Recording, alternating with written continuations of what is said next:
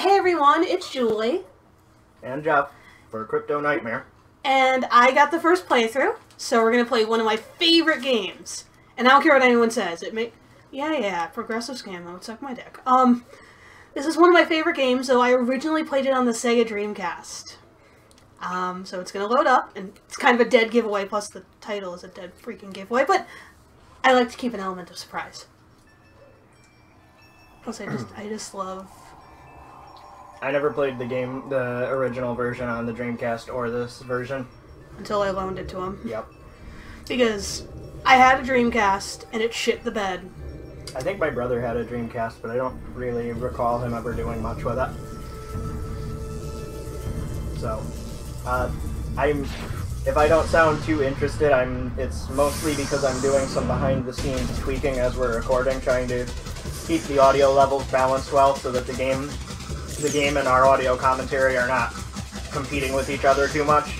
I would like just to also give a huge thank you to Jeff. I'm mostly the swearing person in the gaming. He's all the technical shit, and he's also out of pocket gotten all the technical shit, because everything I've bought is fucked up. Yeah, she bought a headset that she ordered from China. It was not from China. It was from Amazon. It was Prime. I'm pretty sure it said made in China. Everything's made in fucking China. I bet you $20 this controller is made in China. But Yep, suck my dick. Made in China. But that's not an authentic controller, is it? Nintendo GameCube. I thought that was one of the knockoffs. But we bought, we plugged it into the capture card software, and I selected the microphone, and we recorded. We hear our voices and everything, but we also hear this consistent high-pitched buzz in the background. So dude, I could hear it from here.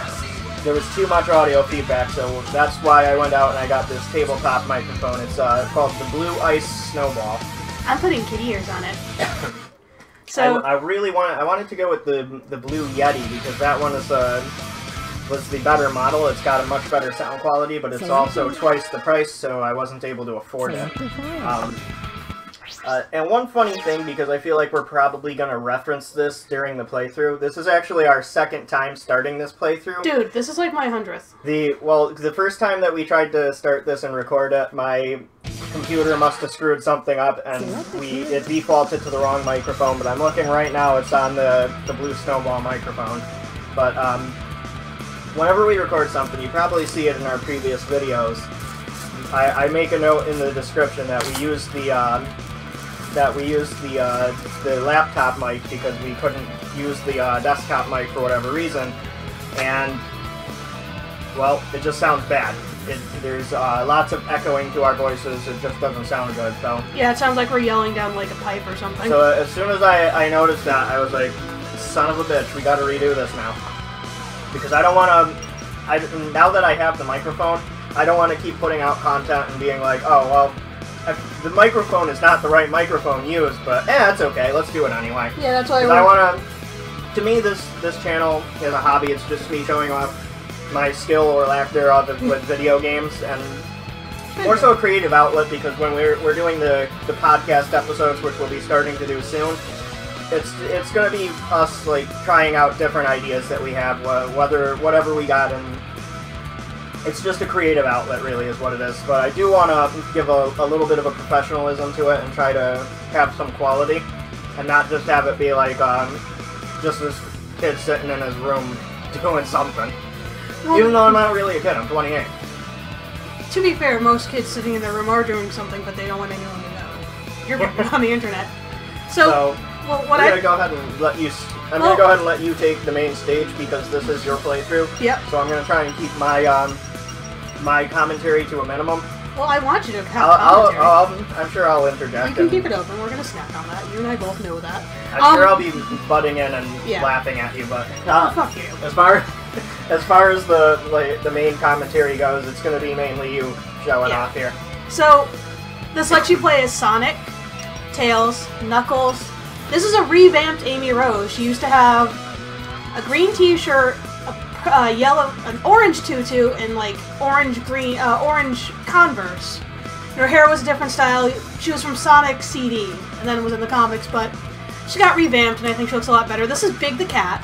So something that I do want to ask about this game, knowing that this is a remake and it's listed as the quote-unquote DX version.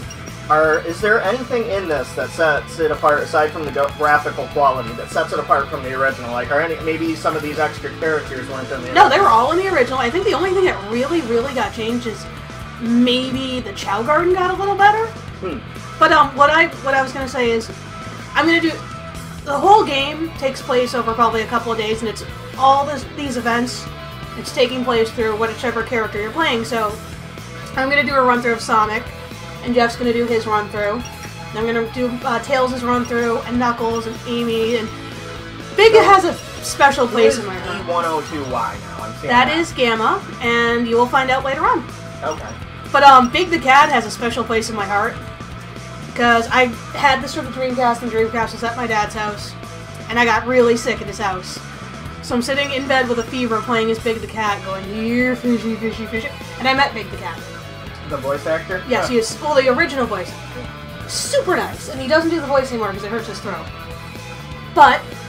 kind of like Vic Mignogna, who does Broly's voice. And, people go to Comic-Cons and they still ask him, dude, can you scream Kakarot? And he's like, no, that kills... That killer on the throat. He's like, that's why I don't play that character anymore. But yeah, we're gonna get started now. Well, actually, no. Mark Hamill about the Joker. I think he did say it's a little rough on the throat, but the reason he originally had dropped out from playing the Joker was because when Arkham Knight finally came out, he even said this in an interview. He didn't think there was any way they would ever top it, or not Arkham Knight, Arkham City. He didn't think there was any way that they were going to be able to top that. And then he said, however long later it was, they come to him with the story idea that they had for Arkham Knight. And he's like, this is good. That was such a mistake tweeting that I wasn't going to do the voice again. He's like, I gotta do this. And he did the Killing Joke. Yeah, then the Killing Joke. Which we saw. The first half of the Killing Joke was not that great. The second half that was drawn from the comics was actually pretty good. Yeah, we really didn't need to see Batman boning Batgirl, but that's just me. And that is how they drive in Waterbury. He wanted to get into the Batcave. That's kind of concerning that she's referred to as the Batcave. Does that mean there are bats floating around in there? Spiderwebs, too. She's like 18! Jesus fuck! So, this is really easy gameplay to me, but like when I played this... oh my god. How come these SWAT guys aren't grabbing the rings? They're made of gold, they can sell them. I don't know! Just grab a few rings and go to a pawn shop, you'll be set for life. I don't know, because there are cameras all over them? So, the thing that you guys heard us talking about, where I told Jeff to keep something open, I have a big fucking bag of Reese's Pieces. Yeah, that would have been real confusing if they didn't know what you were telling me to keep open. Yeah, I wasn't feeling well on Friday, well, a couple of days ago. I had such a bad migraine, I didn't even remember coming home. So I'm not feeling well, and my boyfriend brings me home a pound of Reese's Pieces. Because that helps any ailment. But also my boyfriend knows I have a massive sweet tooth. So now you're fighting a brain monster with throbbing brain that you can see. Oh god, it's still the Futurama. I have a massive brainer. Jeff and I like a lot of pop culture. How exactly do you beat something made of water when it's raining? You kick it in its brain, duh! Yeah, but he can regenerate because it's raining and he's made of water. Well, you get kicked in the brain and see how quickly you regenerate. I'm not a mystical monster. I'm made of liquid. Well, yeah, that's it. Come on! The human body is 80% water or something like that. So, when people are really salty, when they're being a salty bitch, does that mean they're like the ocean? So we sat here and blathered, and we're gonna have to end the episode in a few minutes, but I want to show off just something that they kept in the original that was so fucking bad. That, like, people just rip on it. But I promise, episode 2 the voice acting? It's gotta be the voice acting. It's not just the voice acting. Thank you for spoilers, you douche. What? I'm like a 10, 16, like 18-year-old game. It's Chaos, the god of destruction. No, it's Beerus, the god of destruction, you jackass. Well, different universe. After all, Sonic's like Goku, isn't he? And oh god, and Shadow's Vegeta. Fuck me. Super Saiyan. Exactly. Oh man, one of our coworkers, a former coworker, and I think I told you about this. Yeah, it's coming, it's coming. We'll let Jeff get his story out as soon as this part happens. Huh? Oh my god. An airplane. What? Tails? No, he already knows how to fly. Why is he flying? Here it comes. That's so shitty. I can't. I'm being a basic bitch right now. I can't even. So I'll let Jeff tell a story, and then we're gonna end the very first episode of my Sonic Adventure playthrough as Sonic. So we had a coworker that I used to be friends with, and he was a Sonic fan, but he's also a big Dragon Ball Z fan like me. And so we were talking, and I don't think I knew about Super Sonic at the time. How did you not know about Super Sonic? Because I wasn't huge into the Sonic series aside from the first one. You go Super Sonic. But anyways, he starts telling me about Super Sonic. I was like, oh, and he showed me a picture of it. I was like, oh, that's such a rip-off of Super Saiyan. He's like, no, Super Saiyan came first, or Super Saiyan came after Super Sonic. Nope. I was like, no, it didn't. He's like, no, yeah, it did. I was like, the first Sonic game came out in, what, 1994, I think it was when I looked it up, 93 or 94? In the early 90s. And when I looked it up, I believe it was 1989 when Goku first went Super Saiyan, so Goku's got about 5 years on Sonic in terms of his super transformation. And I showed this to the guy, he's like, no, you can't, he's like, that information is wrong. Sonic did it first. Bullshit. I was like, he did not. Alright, that is the end of episode 1 for Julie's Sonic run of Sonic DX.